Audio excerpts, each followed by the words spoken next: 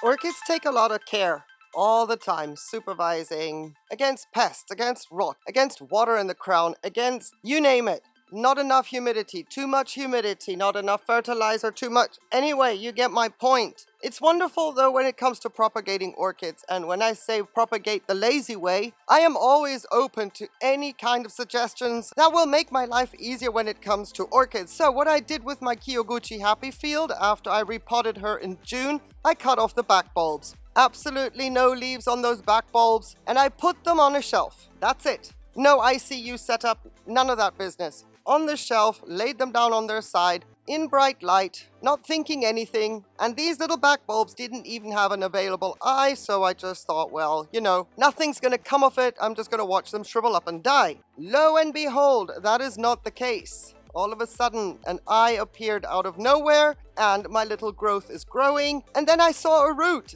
and now I've got it in an ICU setup. With a highly water retentive inorganic media, which is my hob filter, you can use sphagnum moss, and now I'm just cultivating this single root. I also discovered that my little new growth had been attacked by thrips, so I don't know if it's going to make it, but if you want to propagate your orchid the lazy way, sans leaves, just put back bulbs that you have removed from your orchid on a shelf and see what happens. If nothing happens, that's not a problem. You tried. But I can tell you there was no interference, no babying, nothing on my part when it came to putting these back bulbs on a shelf, hoping they would do something, not expecting much. Now I have expectations.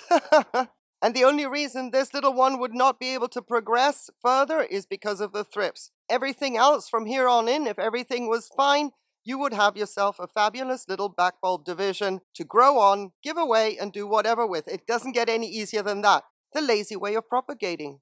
Et voilà. Thank you so much for watching. Have yourself a beautiful day. One condition though, please, that you stay safe. Take care. Bye.